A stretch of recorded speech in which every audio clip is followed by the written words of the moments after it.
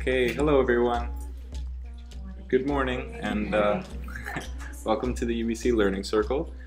Today this circle is being co-hosted by the Center for Excellence in Indigenous Health, and the Indigenous Initiatives at CTLT. Before we proceed, I would just like to take a moment to recognize the efforts of the Indigenous Initiatives team and making sure that we can have this space here today and that we're in a circle. It's so wonderful and welcoming for everybody.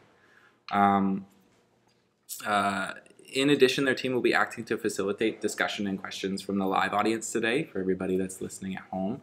So if there's a disembodied voice at some point on the camera, that's who that is. So yeah, together we are very pleased to welcome Hazel Bell-Hoski. Yes. Yes. To talk to us today about the importance of connecting to land. Before we begin the session, I would like to acknowledge that we are in the traditional, ancestral, unceded, and occupied territories of the Hunkaminam-speaking Musqueam people. I would also like to acknowledge the First Nations Health Authority for generously funding the UBC Learning Circle. A quick reminder to everyone participating today, both in person and following at home, the topics we cover can sometimes be sensitive or emotionally triggering.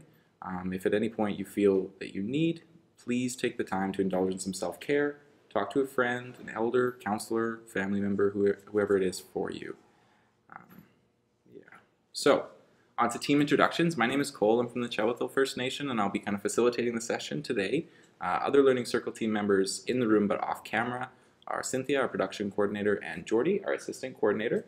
And members of the CTLT team, which is just the one today. Would you like to introduce yourself? Good morning, everybody. My name is Amy Perot. My Indigenous ancestry, I'm Métis, and I'm the strategist for Indigenous initiatives here at the Center for Teaching and Technology. Good morning.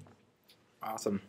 Yeah, so for those of you following along on Zoom, if you feel so inclined, please introduce yourselves in the chat box. We're still monitoring that to make sure that we get all the questions. So to kick off the circle in earnest, I thought we'd start with a brief introduction of our speaker today. Hazel Bell-Hoski is a self-directed, steadfast woman of mixed Anishinaabe, Anishinaabe, Finnish, Irish, and English heritage. She holds a BFA in Film Studies from Ryerson University and has maintained a multidisciplinary arts practice for over 20 years, including public exhibits, facilitation of intergenerational community storytelling, and art-making circles. She also has professional experience as a multidisciplinary artist and a creative facilitator and event coordinator. She has extensive experience in working with diverse intergenerational communities, giving her the capacity and awareness required to create and hold spaces of belonging and safety for groups of people, inviting levels of creative confidence into a creative process. So with that, I'll pass the mic over to you. Let's get started, Hazel. Thank you, Cole. Bonjour, IndigenEYEZ, Hazel Bell-Hoski. Thank you so much for having me in the circle and having me in the bigger circle. Just like to acknowledge that we are here on this beautiful territory, the Musqueam. And it's actually the place I grew up. I grew up over in family housing. It wasn't part of UBC, so we were able to live there for 20 years. And so I just want to acknowledge that I got to grow up here on this peninsula that juts out into the Salish Sea, and to locate us here at the mouth of the Fraser. And let's start by, if you feel comfortable, closing our eyes. Yeah, and grounding, putting both our feet on the floor. And for you at home too, please close your eyes, put your feet on the floor if you feel safe. If you don't, just have a soft gaze on the ground. And you take a deep breath in and out. We'll take 2 more breaths.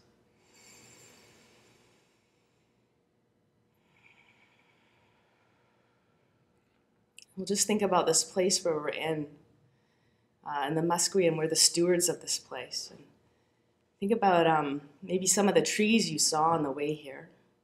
Breathe in and out. And how did the air feel on your skin today? Did you hear the birds calling as you walked out your door and you made your way here?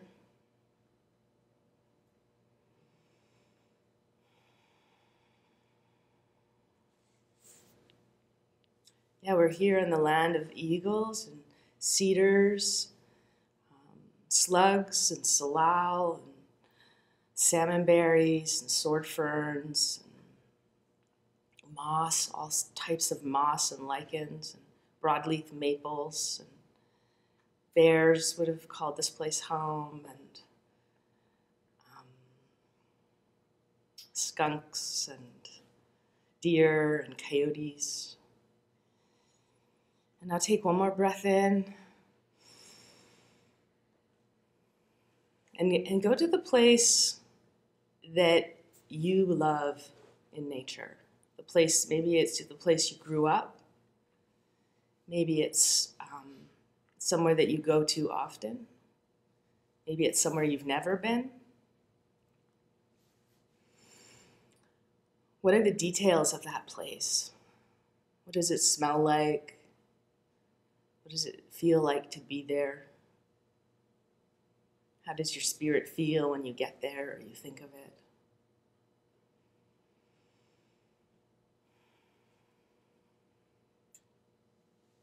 Great. And now one more breath in. And exhale. And wiggle your toes and fingers. Come back into the room.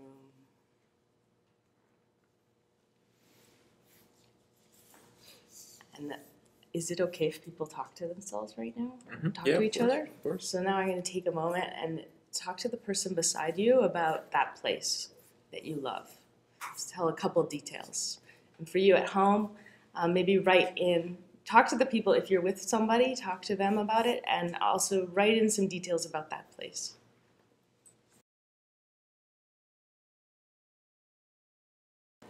Thank you so much for taking that risk and time to go to the place that you love and to connect. My name is Hazel, and I am a visual artist and a creative facilitator, and I work with an organization called IndigenEYEZ, and we use the creative arts and culture and land-based learning to raise up, engage, inspire youth throughout BC. We do that in the summertime. We do it throughout the year, and then we also work with adults, mainly throughout the year. The heart of our program is in the summer, and it's these 8-day camps out on the land with like 40 youth, maybe more sometimes, and sometimes less. And they're quite profound. They're wild and life-changing. And I came to this work. It was in 2006, and I was living in downtown Toronto, and I was living an amazing life. I was an artist showing in galleries. I was like going to parties, drinking tequila and espresso, and like what more could you want? And there was something missing, though. There was a void. There was something I was hungry for that I couldn't name. And I kept my grandmother, my dad's mother, Kathy Koski. She is Anishinaabe, and her mother's Anishinaabe from Northern Ontario, from Thunder Bay. And she kept coming to my mind. She passed when I was fairly young. And so I sort of called myself to action. I thought I need to go to the lands where she comes from. And I was also spurred on by hearing about Grassy Narrows on CBC that summer. And at that point, Grassy Narrows had the longest Indigenous logging road blockade. And I sort of was like, why isn't this front page news? How can this go on and be something that nobody knows about, or very few people, a small group of people know about? So I started researching it, and then it took me, I ended up going north to Grassy Narrows. And as I was there and I was meeting folks and I was on the blockade, I was wondering, like, what am I doing here? What is this all about? And I was panicking a bit because I was there off season, like I was there in the summer and the logging road nobody was there on it. So the women who met me and brought me there were like going to be there for one day with me, and then they were like, okay, see ya, you can stay as long as you want. I was like, I don't know what I'm doing here. And I lay down on the ground, and I heard the land speak to me. And it said, you're just here to be. You don't need to do anything. You're just here to be on the land. And so the land speaks to us. When even if we can't hear it, it's speaking to us. And something that I recently got sent to me from one of my colleagues with IndigenEYEZ, Tim Emmanuel, he sent me a piece of writing by Crazy Horse, and that we are owned by the land. The land owns us. We don't own the land. And we belong here. And that's what the camps are about. Is about creating space for these young people to learn, or creating space for them to potentially know that they belong.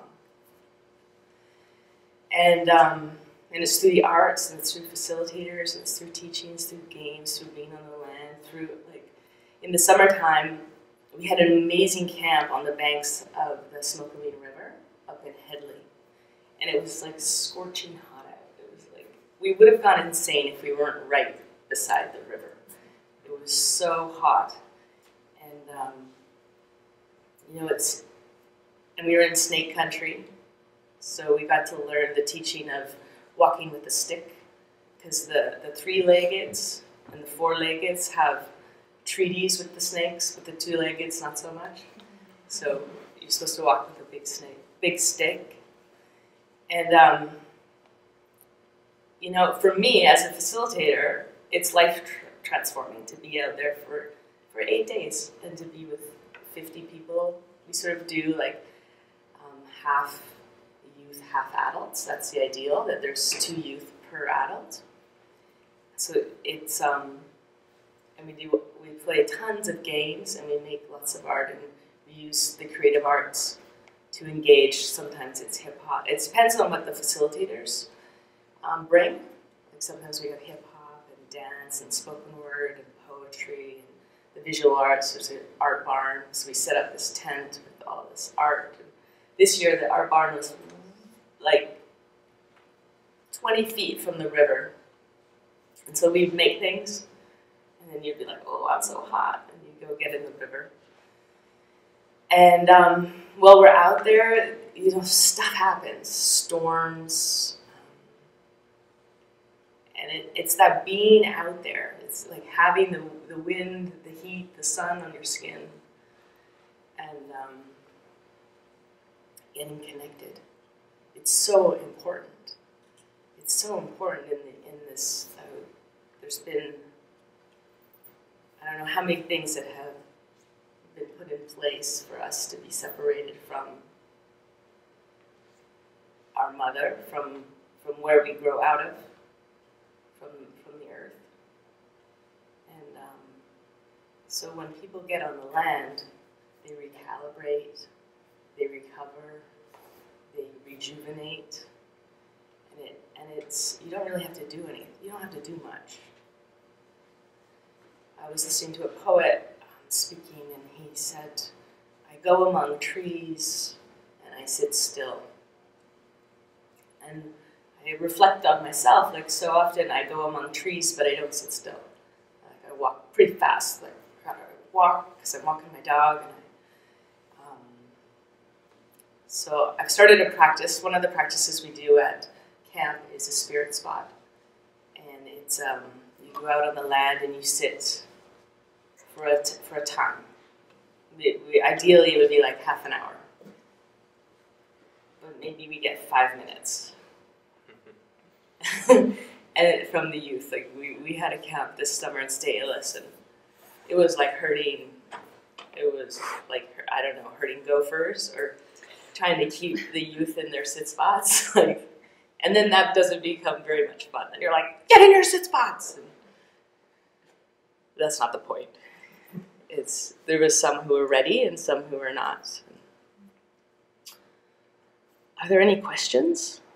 Do we want I to have have some questions? questions about the camps and generally your experience in terms of watching youth as somebody that kind of gets to be a part of that process, which can be really beautiful. I'm sure that we all have personal experiences about regarding that sort of thing. But what would you say for the youth that are old enough, perhaps, or that engage in the teachings that are there? What would you say is the biggest kind of change? Do you see a change in them? Like, do they become, do they become a little bit more still, maybe, or like, what is your experience with that? Well, you see, it's hard to say. We've have these youth that have been coming we're now in our 5th year of camps, and they keep coming back. That's something right there, right? They keep coming back, and some of them are a little bit challenging. But you see them, so when they come, a lot of them are like pretty shy. They're like, we get like a circle of 40 youth like this, right, on the first day. And then by the end, they're like this, or they're standing up and they're doing spoken word poetry at the open mic. Okay, one youth, he comes to camp. I've been at camp with him twice. He's fairly nonverbal. He's really watching and aware of everything, but you might make an assumption that he's a little bit slow, and that he's not paying attention, and that he's not engaged. And meanwhile, and he doesn't really interact with anybody. And this past summer, he started to interact. Well, actually, we were playing a game. The first time I saw him, we were playing a game, and I never can remember the name of this game, but it's called it's about these two nations coming together, sort of describing colonization, or the two different cultures coming together. And so it's very simple. There's the one culture that comes, that shakes hands when they greet. They have a knife. They carry a knife, and they're all about making profit and money and reason. And then there's this other one that the head of the group is a woman. She's the eldest woman. They look away as a sign of respect, and they are connected to land. And so then these are the basic rules of missing some of them, and then you come together as two groups, and you quickly see and they will protect the eldest woman to the death. And so within 5 minutes, there's chaos because and I was the eldest woman. I was playing one of the games. Right. I was the eldest woman, and this youth, he was on my team. And until this point, I hadn't seen him move faster than a pretty slow walk. And so he has to protect me because within 2 minutes, there's chaos, and that other group of people want to kill me. And you can't even believe how fast he moves. He is everywhere, all over the place, protecting me because he really paid attention, and he was focused, and he's so filled with empathy, and he just I was like, oh my gosh, wow, this. And so that was the first year I saw him, which was 2 years ago. And then this past summer in IndigenEYEZ, he came, and I noticed that he likes to talk at night. The day isn't his time. And I had brought with me this little raven puppet named Ember, and he grabbed the puppet. Or one of the days, there was one youth who had the puppet who loved to do funny voices, and then somehow the puppet made it to Dylan. And over the next 5 days, Dylan used this puppet to talk to people, to interact with the other students. And by the end of that camp, he'd made friends with 2 other youth.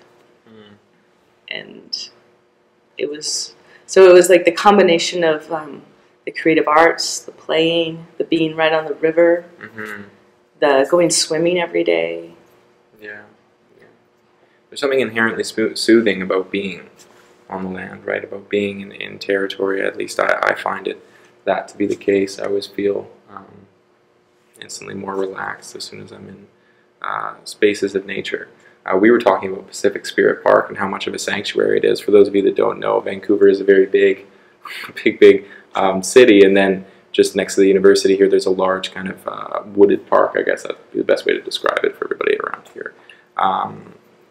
Yeah, it's interesting. As soon as you go in there, the change that can be that can happen to people.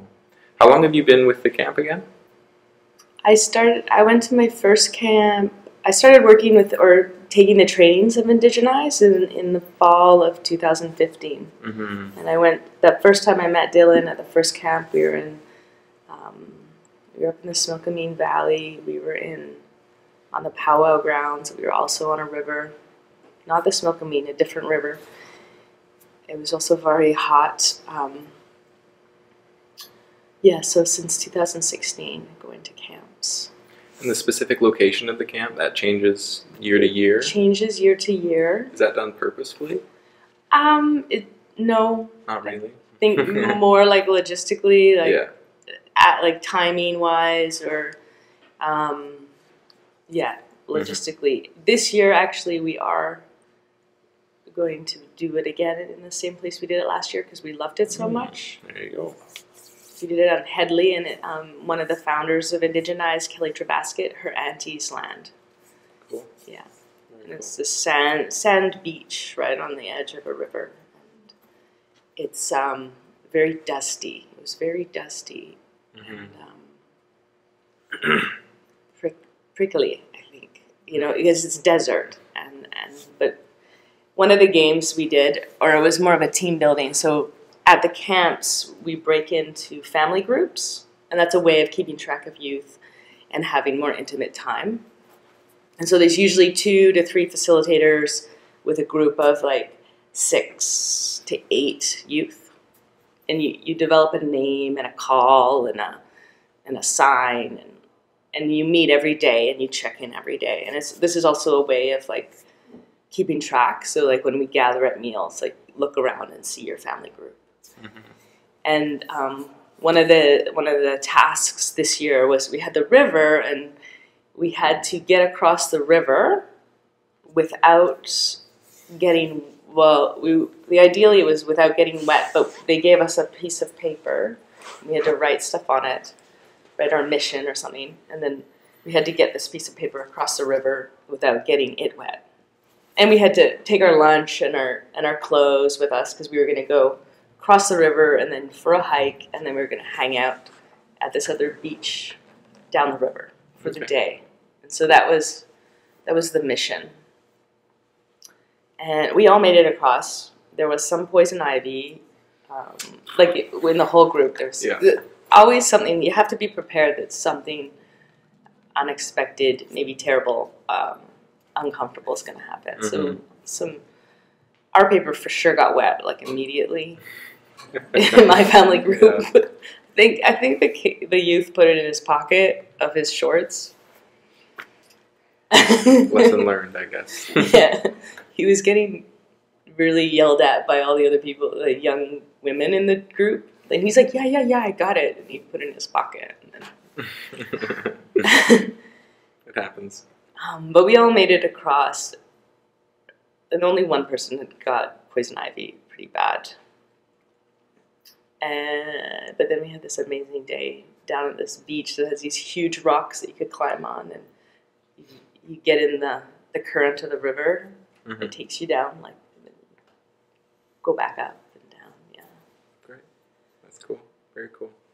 I'd like to take a step back a little bit from the camps and talk a little bit about yourself and your personal journey and kind of growing up, what a connection to the land meant to you. Or if growing up you were maybe divorced from that connection, what that reconnection meant to you. So just kind of a free-form question, however you'd like to answer it. Thanks, cool. Well, luckily I have a mother who made sure I was connected to the forest. And so I said I grew up over here, little army huts. They've been torn down since. And so I went to elementary school in U Hill, so I could get to school through the trails. And then also I was born and conceived and spent the first couple of years of my life on Sunshine Coast. And so my mom always would bring me back there. And then also I was brought to Ontario a lot because both my parents are from Ontario. And she would bring me to Muskoka to a lake. And so I had a fairly strong connection to the land, and it's always been, it feels like it's central. And that's a blessing and that's a privilege. I'm really grateful for it. I did go and live in Toronto, downtown Toronto, for 16 years. And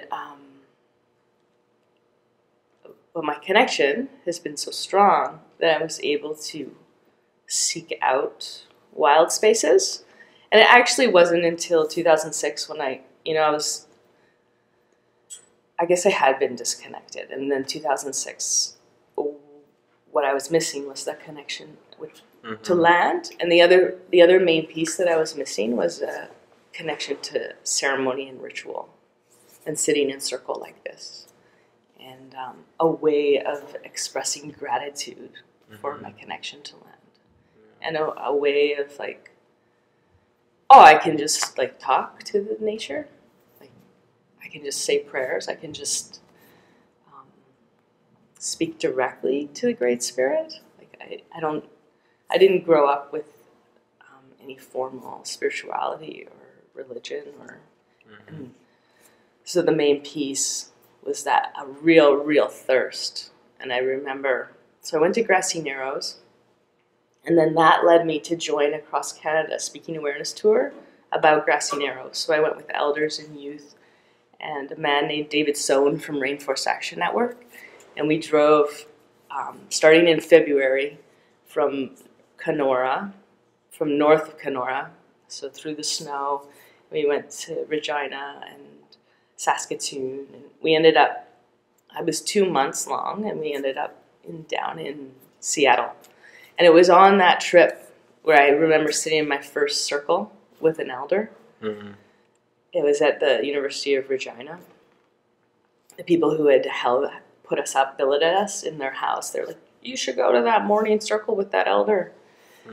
And so we went, and she got out the smudge bowl, and she got out the feather, and she smudged us, and then she passed that feather around. And as soon as I got the feather in my hand, I just like, waterworks. It's just like, and it was that like a deep hunger for culture and like simple technology.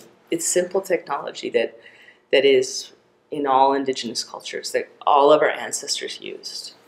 The technology that connects us to land, right? Because that technology grows out of the land, no matter where it comes from on the planet, right? The language grows, the culture grows, the artwork comes from the land. So for me, learning how to interact with the land in that ceremonial, spiritual way. Thank you for that question, because that helped me make that link. That was gonna be a follow-up question is, do you incorporate any of those aspects into the youth camp, and if you do or if you don't, what do you think, is that what youth today are missing as we kind of move forward into the modern age and we digitize a lot of things? I know myself personally, I can speak for my own family, our youth become more and more entrenched in these online spaces. And I'm not saying that that's a negative thing per se. I'm not an expert in youth psychology, but to me, as somebody that maybe belongs in an older generation perhaps, connection to land as it is part of Indigenous culture, as it's interwoven within ceremony, it's integral to the way that communities and that they live our lives. So as we kind of, what are your thoughts on that, I guess, kind of as we move forward into the modernization and digitization of our lives? Do you think there'll be something that we miss there? You know, even if we keep the cultural practices, you know, word for word intact as they are now, without the land component, do you think there's something missing? Mm-hmm. As you're speaking, as I'm listening to you, that the camps work so well because we have like 3 components happening, and it's like the creative arts, the play, like maybe it's form, then it's like hanging out together on the land, playing, having ceremony, at least talking about it, and doing it. And what was the other? Land, ceremony, culture, play. Maybe it's like 4. But it's one of the things that Kim Haxton, one of the other co-founders of IndigenEYEZ, who I believe she was here on the learning circles, she says, like, when did you learn, or when did you forget to dance? When did you forget to sing? When did you forget to make things? When did you stop connecting with land? What's the 5th one, Kim? She's not here. But it's like all of our indigenous cultures had these 5 things: dancing, singing, making, ceremony, and nature. And I think they're essential. So before IndigenEYEZ, I worked with the Toronto District School Board, and I got to work with these 30 youth, Native and non-Native, and we did this theater program, and we had 3 months together, and we were going to design, we had to make a 1-hour theater piece, and we had youth who were like on house arrest, 19 years old, having a really hard time graduating from school, and then we had like theater kids who were like really excited.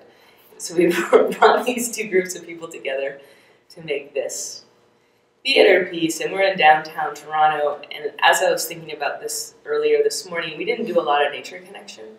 I did bring them outside, but what we did do every day was sit in a circle, smudge, pass a talking stone around, and what I saw in these youth that have been like really close, they were having like some serious challenges at home and in school and in their lives, and so that that connection to simple ancient technologies of ceremony and sitting in circle and smudging, like cleansing, and then getting a chance to speak was profound. Yeah. For the youth. For the youth, they became like this motley crew to like just this big, wide open, like, creative geniuses. Yeah, that's fantastic. And with a lot of confidence. That's great. So at this point, I would like to invite any questions. Amy, would you like to maybe we'll take a second, and if you have any questions, you can chat with Amy a little bit about it. We're going to take a few minutes here, and so in the online space, that's what we're doing. So I'd invite some conversation about what we talked about recently,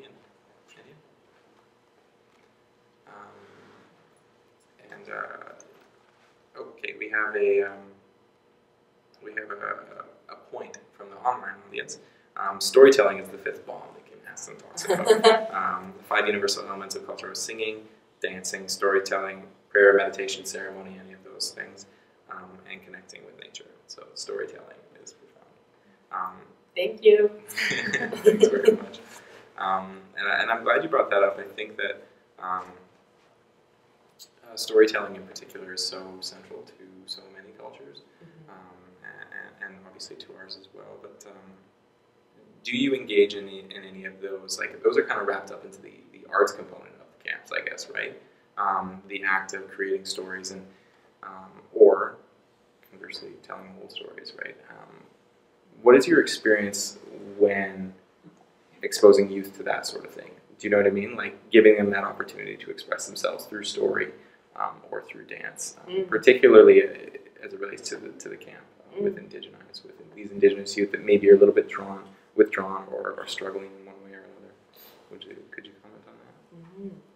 Well, I can't believe I forgot storytelling because it is one of the central things and one of my favorite things. We, at the camps, we tell the Four Food Chief story. Four Food Chief story is an Okanagan Silks traditional ancient story. And we've been telling that one over and over again. So it's good for me too because I'm starting to like embody it and know it. And you learn about the bear and the sia, the Saskatoon berry, and the bitter root and the salmon. And so we hear this story over and over again, and I think we start to embody it. You start to embody the wisdom, the deeper layers of wisdom that's in it about the medicine of those plants, and then so I'm an Anishinaabe, Ojibwe, and I found a story recently that really reminds me of the Four Food Chief. It's sort of a similar story about the animals, because in the Four Food Chief story, the animals, great creator is like tells these guys, the Four Food Chiefs, that the human is coming and that they're gonna be pitiful and they're gonna need to be fed and taken care of.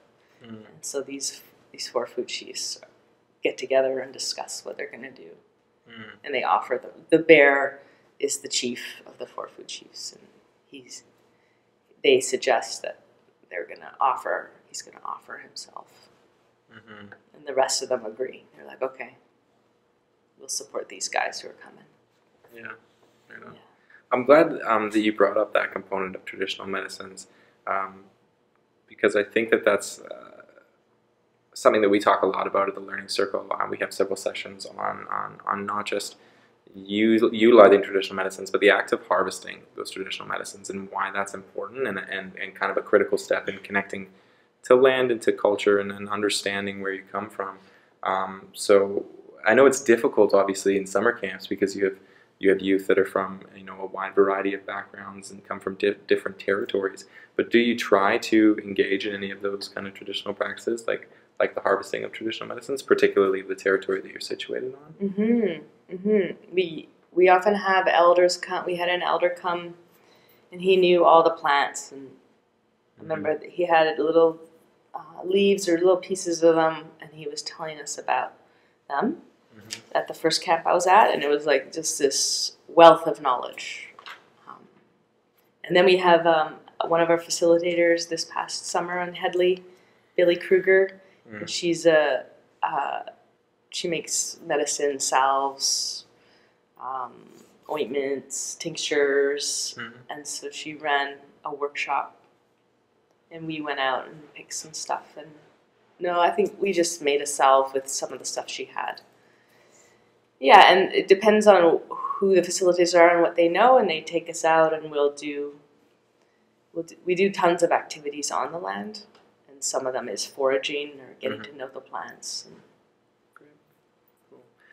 So again, for the live audience, you're more than welcome to have a question at any time, but we have another one from the online audience. Aaron asks, what are some of the ways that you embed the ceremonial practices at the camp into the youth's lives when they go back to their communities, or when they go back? Are there steps or things that you do to kind of see if the youth can take those teachings with them when they go? Thank you. That's a good question. That's a question that we're always wrestling with. It's a tough one, right? It's a tough one because it's just consistency, I think. And we feel like once a year isn't maybe consistent enough. But we can't really send home. Like we can share the teachings and do the teachings, but some of them are coming from traditional backgrounds, some of them are not. Some of them are coming from the city, a lot of them are coming from foster care.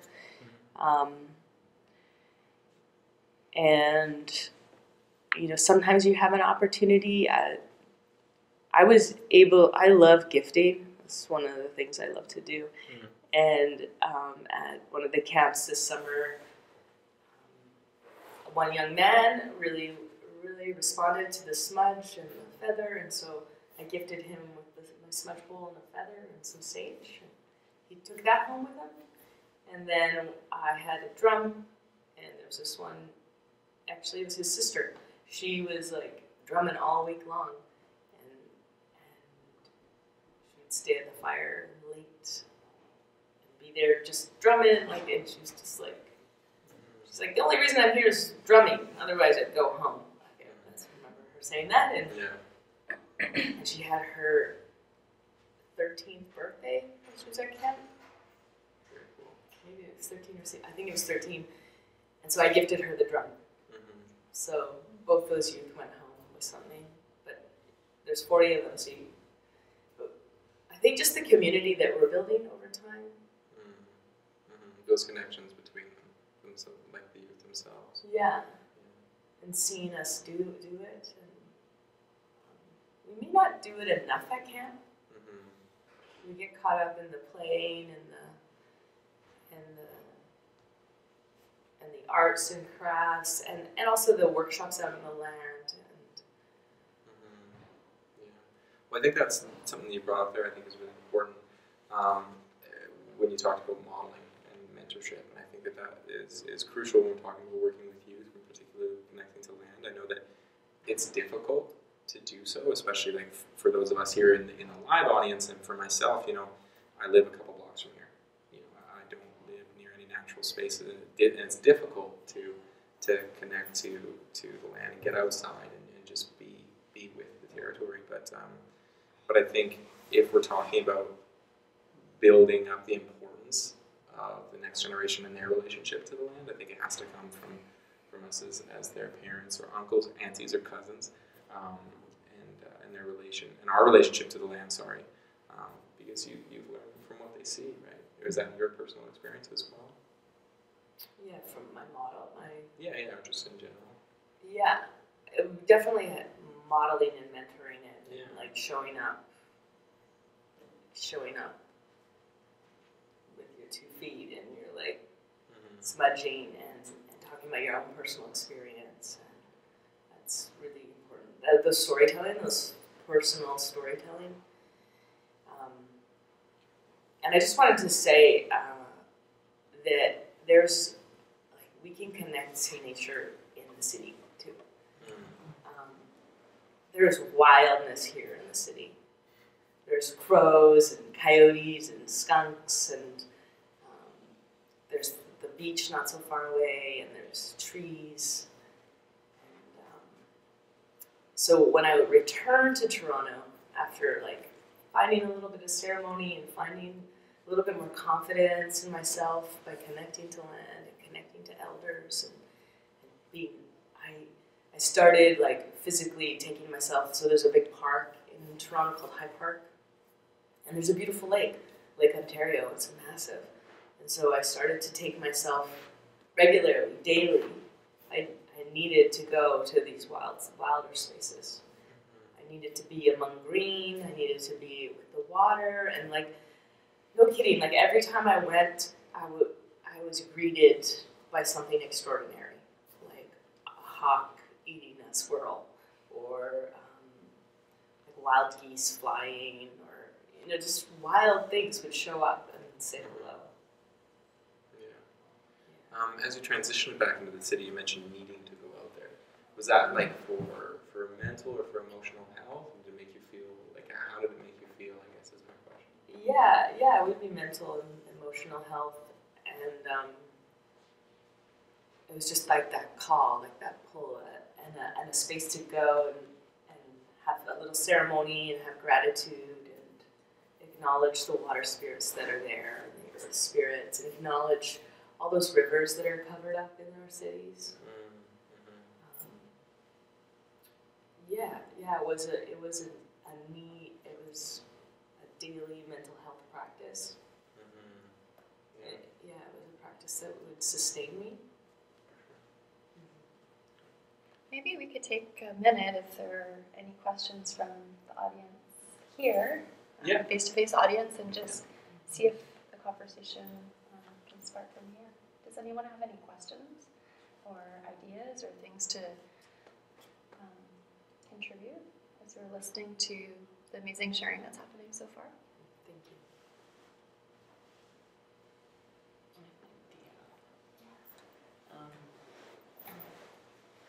Just kind of processing so much of this. I'm thinking about these youth and the amazing story about the crow puppet and the drum and what they take away with them. I got to hear Dr. Natalie Clark speak last night, and one of the things she was talking about was kind of a decolonizing consent event, and one of the things she was talking about is kind of healing violations of consent. And for Indigenous people, the violations of consent are personal, interpersonal, societal, intergenerational, and she talks about the healing power of reconnecting with our body's yes, with our desire, when our consent has been violated so many times. And so when you were describing these youth to me, that's what kept kind of flashing up, is these moments of these youth connecting with what they really wanted to say yes to, like with their own, yeah. Thank you for saying that and bringing that up, because they do show up with so many levels of violation and disconnection, and carrying all the intergenerational stuff, and so it's just about like us being there together, and like the model that we use with IndigenEYEZ is we bring together the rediscovery land-based model from IndigenEYEZ, and then we bring the creative community model, which comes out of Washington, from, maybe you've heard of the Power of Hope camps, and there are these creative art camps that go 8 days, and they use the creative arts, and they're a really fast-paced camp. It's like one activity to the next activity to the next activity. It's like when you get out of the 8 days, you're like, oh my god. They're really, really fun, but so that IndigenEYEZ merges these two models, and we're still figuring out, like, because I found that I love the Power of Hope camps, but I feel a bit oppressed by the timing. And so you need this spaciousness for magic to happen, spaciousness, for that medicine to come. One story that's coming to mind is we had this. It was young activists, like older youth camp. It's like 18 to 24. It was at Glimpse Lake, up in Upper Nicola Valley. I believe that's where it was, up in the Okanagan, and. We had a youth come who had selective mutism, so he wouldn't talk to anybody. He talked to his sister a little bit, and if you went up to talk to him, he would get really visibly anxious and couldn't look at you. And so we would just held this space for him over the week. We'd be in circle talking, and it would come to him, and we wouldn't. We just hold it as a community, because that's what this model allows. Is we sort of scaffold risk taking. So we start out really low risk stuff, and then we sort of add in things, and we're really consistent too, like encouragement, and raising each other up, and strength-based language, and so we just hold that space over the week, and he was. After a while, he started to be able to say things, and then the most profound moment was in our closing circle. Maybe it was the last night. We were all in this little cabin. It was like really squished circle right around the edge of the room so that we could all fit. And he hadn't said more than a couple words in the bigger circles. He had started to speak one-on-one with some of the facilitators, and Kim Haxton was leading that camp, and she passed around this beautiful rose quartz stone. And she asked the question, how do you perceive love and how do you receive love? And this is after being together. This was a more cultural camp. We did a sit out on the land. We did 2 sweats. We really talked about we did food sovereignty and self-governance.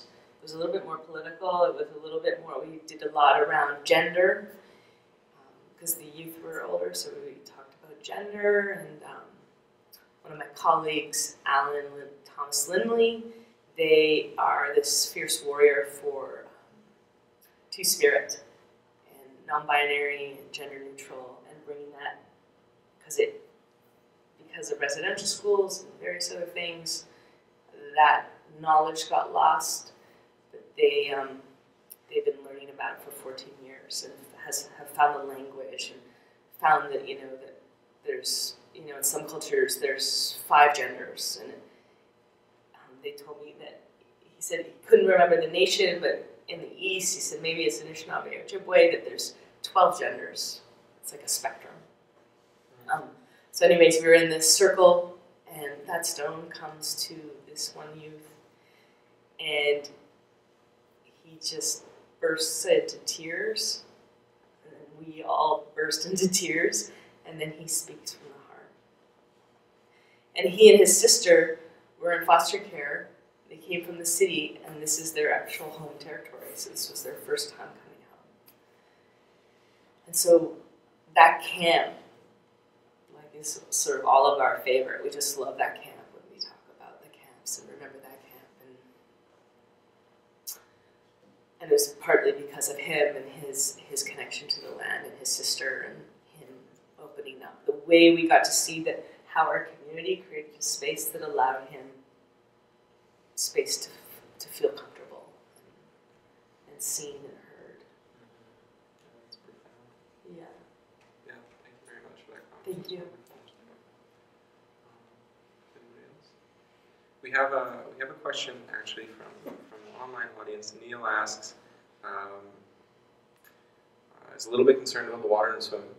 Yes. Do you have someone with a life-saving certificate? We have lifeguards. And then he asks, who cooks? There's three big meals. Do you guys engage in like a community model where the kids or the youth, all contribute to the food, or how does that work? Thank you, Neil, for your concern about the swimming. We have lifeguards.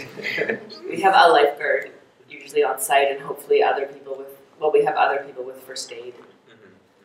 We couldn't do the camp without that. The cooking is we often hire elders from the community who that's part of their job. They do catering. We do that. We work with the communities we're in or near. Mm-hmm.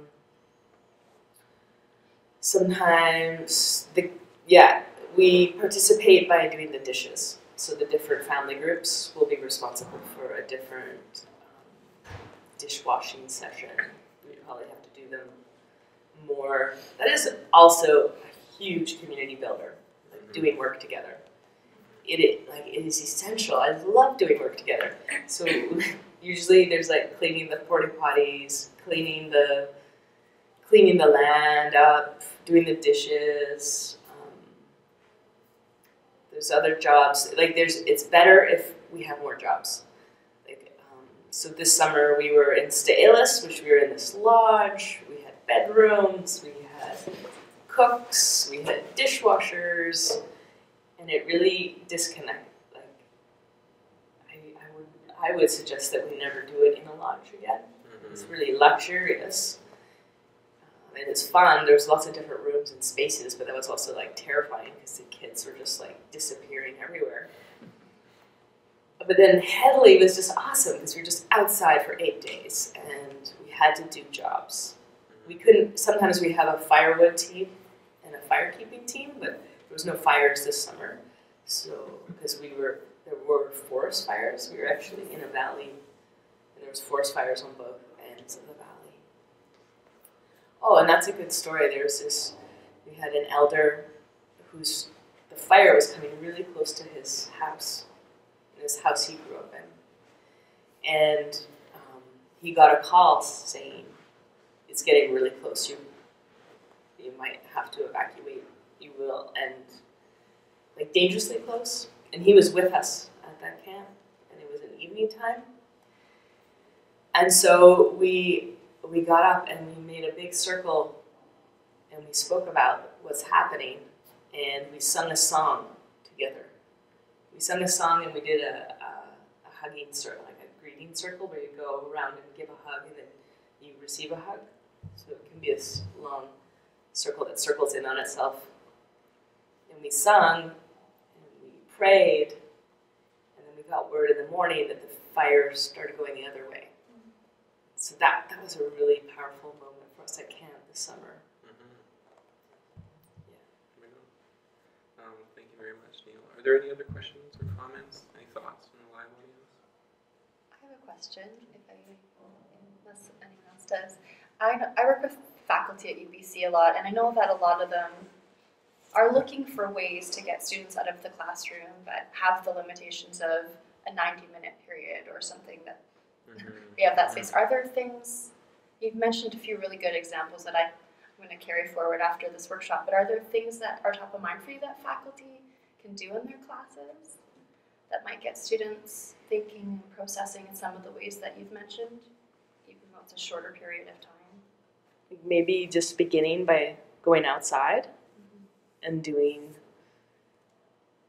I don't, like, do you do circles like this in I know we came here and we did the cultural safety workshops and stuff, and we would like mix up the tables and get everybody in a circle, and so you could like take everybody outside and do a circle. It's the activities, yeah, like because there's so many activities, like just little short things of even as simple as going outside and like greeting a tree.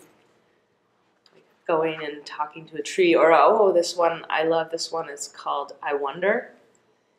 And you go out and you're in partners, and all you can say is I wonder. One partner goes for like 2 minutes, and you're like, I wonder where this stone came from. I wonder what minerals are in this stone. I wonder how long this stone has been here. And so you just go like that, and then you trade. And it gets you thinking about time. It gets you thinking about so many things that you wouldn't normally think. You just walk by, you're like, oh, that's a stone. And then there's the game, you greet a tree, which we play at camp a lot. One, you could just send people out to go and sit with the tree, or go and find their tree if they feel called to a tree, and sit with the tree, and then ask the tree a question. So just start thinking that these are people. They're the standing people. And the one we do at camp is with blindfolds. And you have a partner, say Cole and I are partners, and he's blindfolded, and I will take him out and like walk him around in circles and walk him over this and under that, and then I'll take him to a tree, and he has like 5 minutes to be with that tree. It's about intuition, so we really suggest you connect in with that tree. And then you look for all the details. That's what I do. I'm like, are there long grass here? Is it like, and then I walk him back in a different way, back to the beginning. And then he takes his blindfold off, and then he has to go out and find that tree. And usually you find your tree. When I first did it, Kim Haxton was leading it, and Kim said, you will find your tree. And, you're panicking, you're running, I'm not going to find my tree, I'm not going to find my tree, I'm not. And then I was like, wait a minute. Kim just told me I'm going to find my tree. I found my tree. And my partner, he didn't find his tree that first time, but it just allows for, like, then he had this personal crisis about not seeing what's right in front of him. So that was a teaching, but we do this with the youth, and some of them talk about like they just stopped, and they listened to their heart and their intuition, and they went directly to their tree. There's all these different stories. Thank you. There's so many little activities that can be done. It's just about going outside, I think. Can I just kind of follow up on that one? And just to ask if you would suggest, or do you think it's valuable? I have a class of economics students, and I've been trying to integrate Indigenous perspectives, and so, but this connection to the land, because like I teach about colonization, and there's a very personal side to it, but there's a obviously what you've been talking about, cultural side. Is there a resource that you would recommend that would be something to share with the students to provide some sense of what that is? Obviously it's going to be different for different people in terms of experience, but just maybe a resource to share. I mean, it sounds like maybe, I don't know, if that would be something you would have to.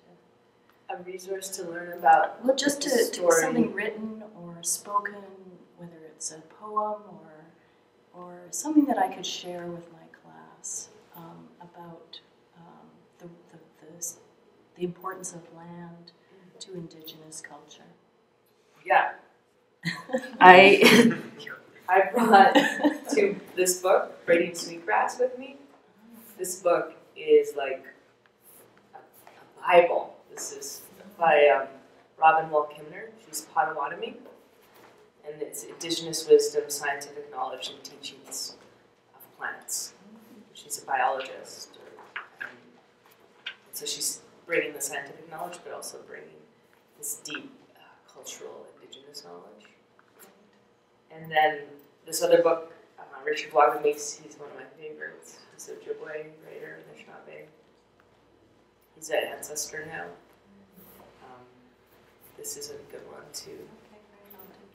There's so many good like novels and also nonfiction. Richard writes poems. There's Islands of Decolonization? Decolonial love. Decolonial love. Islands of Decolonial love. I think. Yeah, thank you. And going to visit the Museum of Anthropology. And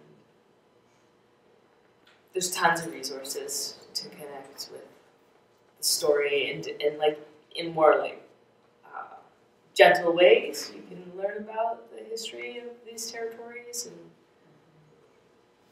this one, Braiding Sweetgrass, is like just this real sweet prayer, gentle, like sort of opening up your awareness to gratitude, to what she calls the literacy of animacy, or like we need to broaden our idea about pronouns, like that, you know, the tree people in the Indigenous languages, it wouldn't be called it. It would be a living being, a relative. Yeah, thank you. Anybody else? That's it. And Stu, on it, we have a question from the online audience. Shelley asks, what is a gift that nature has given you that you carry into your day-to-day living, kind of regardless of where you are? And she just wanted to thank you very much for being here and doing the webinar. Thank you. What's her name? Shelley. Shelley. Thank you, Shelley. The gift, I'm just so grateful to be on this planet. For a long time, I thought I loved the universe, which I do. I love the universe. But I love planet Earth. It is so wildly diverse. It's hilarious. It's risk-taking. It's just like really like beautiful, beautiful. And so on a day-to-day, I recently moved to this little cabin that's in the woods. It's right on a creek beside a 500-year-old yew tree. And so it's like right there. I walk out and I'm deeply full of gratitude. For a while, my prayer was, thank you, miigwech, miigwech, miigwech. And, you know, so often I wake up and I'm like, God, I got to do my to-do list, and I got to write those emails, I got to write that report, and then I'm like quickly reminded that just going outside first and having thanks. Mm-hmm. Does that answer it? Yeah, I think so. Thanks very much for your The green, I love being in the green. Like you talked about the relief of walking into the forest, like walking down one of the paths in Pacific Spirit, and it's just this like, and we need that. We need that. Mm-hmm. We need to be surrounded by that, and we need to walk in those ways, right? I was listening to John O'Donohue, and he was a modern mystic, an Irishman, and he's passed now, he's an ancestor, but he's really wonderful to listen to, also to speak about the Irish landscape. And he talked about like the peasants and the indigenous, they would walk like and use their body in all different ways, whereas now we walk like down corridors, and down sidewalks, and down food aisles. Whereas naturally our ancestors, all of our ancestors would have been like climbing over logs, walking around stones, walking through rivers, walking among trees, and so using their body in many different ways. Yeah. You know, yeah, and many of our ancestors also were nomads, and because they knew that they couldn't stay in one place, so they would use all those resources, and so they moved around so that it was a sustainable way of being. We've got really I think really stuck in our chairs and our computers and our boxes. And so it is essential for all of us to go outside and spend as much time outside as possible. Yeah. Whether it's like in a park in the city, or communing with the crows, or finding a forest nearby. Thanks. Thanks. Are there any other questions? Yeah. Okay, yeah. I do have a question. It's kind of half baked, so you might need to help me here. Sure. One of the things we do here at CTLT is we work with faculty members a lot, helping them trying to think through those who wish to kind of embed Indigenous perspectives into their courses. And a challenge that constantly, of course, always comes up is this issue of co-opting.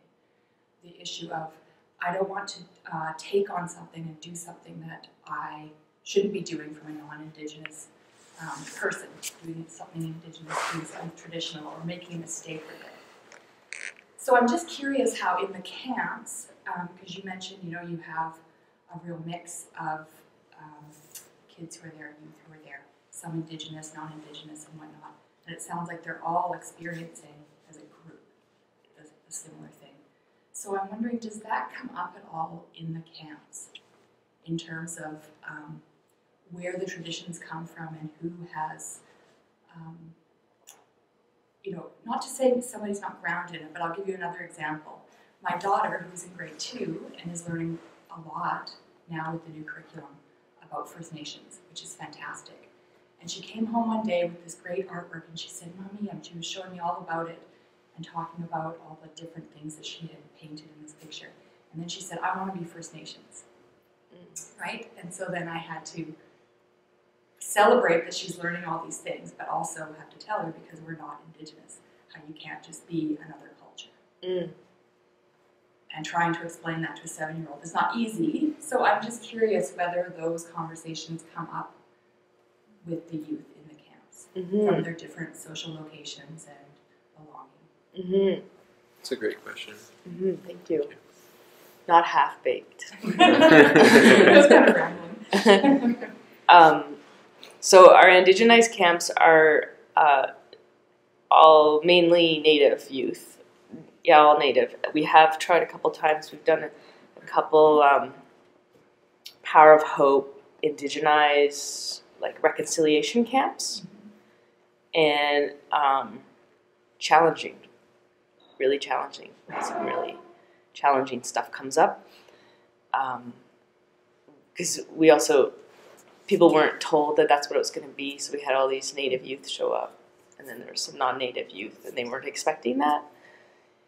So really important to let everybody know what's happening, and we thought maybe our reconciliation camps would be better for an older age group, so people who are really working towards reconciliation and know more of the politics and know more of the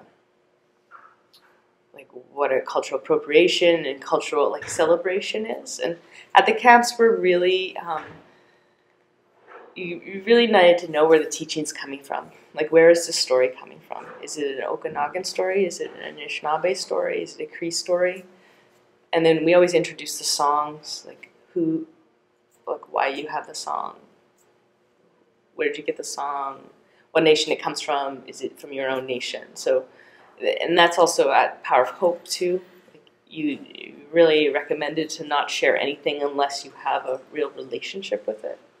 And you can say where that teaching came from, or when you were gifted it, and then what I would say to your daughter is that like you have like indigenous ancestry from another land, right? Like if you were to explore where your ancestors came from, what were their practices?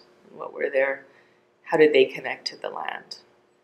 And I am Anishinaabe, and the Anishinaabe ancestors have really strengthened me and allowed me to feel strong and confident. And now I'm part Finnish, and in April I'm going to Finland for my first time to go and explore my Finnish ancestry, and because I feel like that will make me stronger. And I have Irish. I've been to Ireland, and that made me stronger to walk on the bones of my ancestors there, and to learn some of their traditions, and that they are people of the land too, you know. And Hoski means small rocky rapids, so that's one of my last names, and so I'm going to go to the small rocky rapids of Finland. And one of my elders, Diane Longboat, who's a Mohawk from Six Nations, and she holds a lodge called the Lodge of the Great Thunder. And one of her teachings is she started the lodge because she was being called by spirit that she needed to start sharing her medicine to help people get strong. And she says, you can come to my lodge and you can get strong here. And then you need to go home to your homelands and speak with your ancestors and learn about your culture. Yeah, so. Thank you. Thank you. Thank you for what you have shared. I guess a question that came to my mind when you mentioned the challenge of having Native youth and non-Native youth together. I'm wondering if you take a particular approach to conflict and conflict transformation. I don't know if you use a specific way of transforming conflict, if it's from the view of the needs that are not being met, or if it's from a different approach, or if it's more like depending on the situation. Just like, what's the view towards conflict? How it's defined and worked through in the camps? Good question.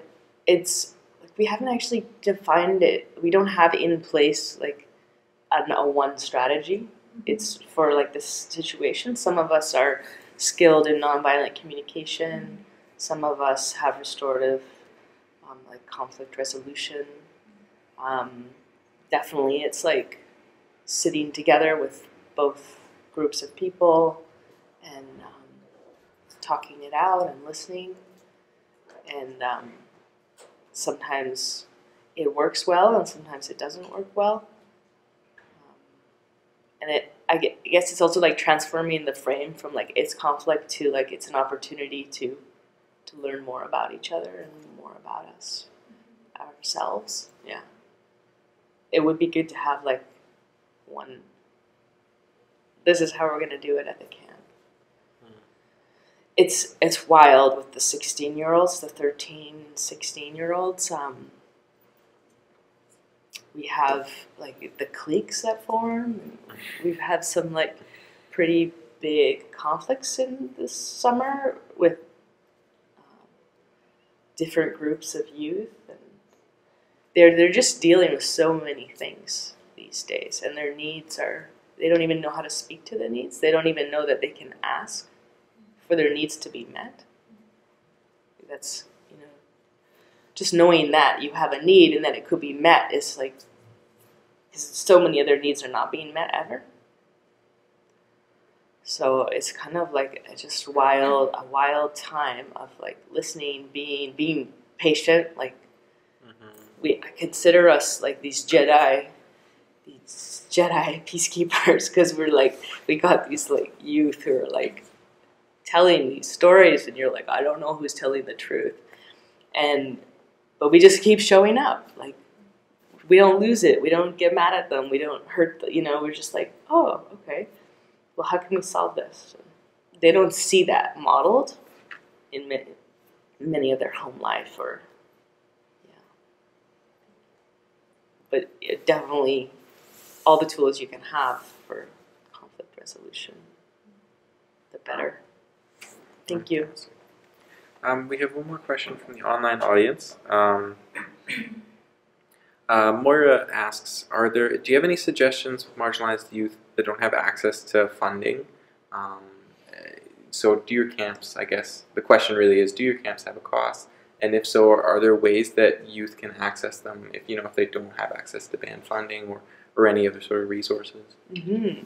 Yeah, most of our camps are fully funded for the youth, so they can come for free. Mm-hmm. And we have subsidies, and we also need some folks to pay. Yeah. But we have lots of scholarships available. Mm-hmm. It's just and sometimes we promote our camps, but for whatever reason, not everybody is seeing them. So, our registration is really low, and then we panic and we send out. It's just so that this camp is happening. It's called IndigenEYEZ. Look us up. This coming camp is July 14th to the 21st in Headley. And yeah. If the youth can't afford it, we do get youth from CARE who come from the city and come from different places, Williams Lake, and there's lots of scholarships available. Thank you very much for the question, Moira. We'll be sure to provide some of those resources, the ways that you can get in touch and ask more questions, more specific questions about access and that sort of thing. Yeah. Amy, live audience, is there any other questions before we wrap up? We're just kind of coming to the end of our time here. No? Okay, we have one final question from the online audience. Aaron asks, when we're talking about Power of Hope in these reconciliation camps, Aaron asks, are there any plans in the future to host additional Power of Hope reconciliation camps for older youth and or adults or community leaders? Is there anything on the docket, I guess? There's nothing on the docket. I know there is a willingness and an interest. There was a reconciliation camp that we held that Power of Hope hosted us. We were in Souk on Vancouver Island, and it's the access. So we didn't have any Indigenous youth show up. Me and Alan went for IndigenEYEZ to represent IndigenEYEZ, and they just didn't know us. So it's like the Indigenous the parents aren't gonna send their kids to people they don't know. So it's about really building relationships. We were disappointed. It's just the access. Right. It's harder for them to get to the camp. Mm-hmm. And the Power of Hope kids, they already know each other. They've been going to camp for years, and they all showed up. Mm-hmm. That's a really beautiful thing about that community, because they have this legacy of youth becoming facilitators, and so that is strong and powerful, and and so then it's about us going to communities and meeting people and sharing what we do, because you can explain till the cows come home that we play games and we make art, and we do these silly things, and we sparkle and snap when people say cool things. But it's not until you actually do it that you're like, yeah, okay, maybe I could do that. So there is more desire to do these reconciliation camps. There is a need for it. I think there's a big space, and it would probably be for older youth. So stay tuned, Aaron. Awesome. So as long as there aren't any other questions from the live audience, I think we'll wrap up for today. Thank you very much, Hazel, for your time. I really appreciate it and the knowledge that you shared with us. I feel like I got a lot out of it, so I really appreciate that. Thank you. And to the live audience, everyone, thank you all very much for contributing to the conversation or just being here in this space to listen and be with us. The Learning Circle, we're a weekly show. We're here every single week, so next week we'll have Melanie Rivers coming in to talk a little bit about art therapy, and then following that, in the coming weeks, in February, we'll have sessions on functional medicine, traditional medicines and teas, and an awards session for anybody that's interested in that, postgraduate student awards sort of thing. So And there's another one with IndigenEYEZ too. And there is another one Kim with IndigenEYEZ. Haxton. Yeah. On an allyship, right? Yeah. Yeah. I wanted to just plug that session as well for those in the room, February 21st, 10 to 11:30 in this room. Yeah. So we'll be back in that space at that time. Thank you very much, everybody in the online and the live audience for sticking with us. And yeah, have a great day.